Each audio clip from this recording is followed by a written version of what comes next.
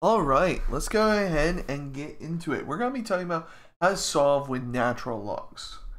Now, what is a natural log? Well, a natural log is a log with a base of e.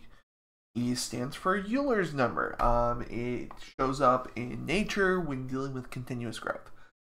So finance. It shows up in finance a lot. It shows up in other places as well, but it's about 2.7, and we'll see a lot when we get to application problems. So, some log properties. These are the same log properties we covered a while back, but just with E and natural log. That's really it. So natural log and E, obviously opposites. So if I take a natural log of E raised to a power, whatever's left over will remain. So just to throw some numbers instead of x at this, if I had natural log of e to the third, that would just equal 3. Basically, whatever is right here is our answer. Same way, if I had e raised to the power of natural log of something, say 5, then it would equal 5.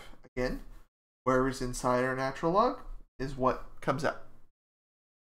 Also, if I have natural log of something to a power, we can again move that exponent to the front, and that would turn it into like 5 times natural log of 3.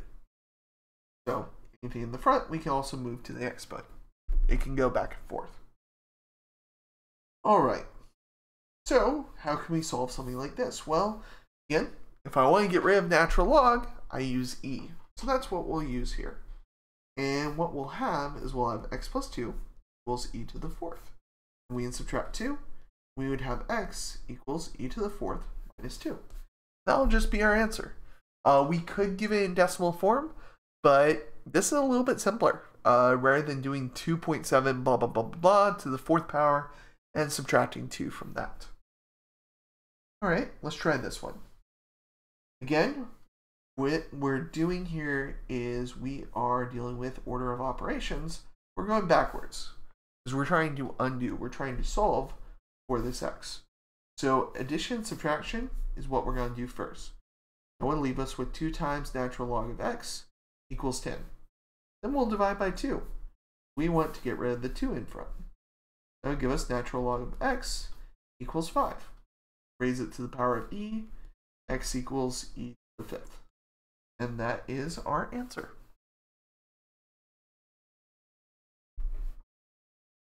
So, what about if we have e to some power? Well, let's take a natural log of both sides.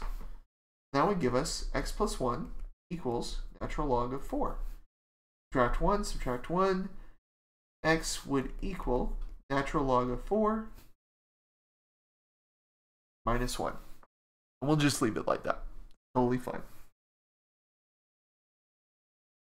Alright, what about this? Again, we're dealing with order of operations, but backwards. So adding and subtracting come first.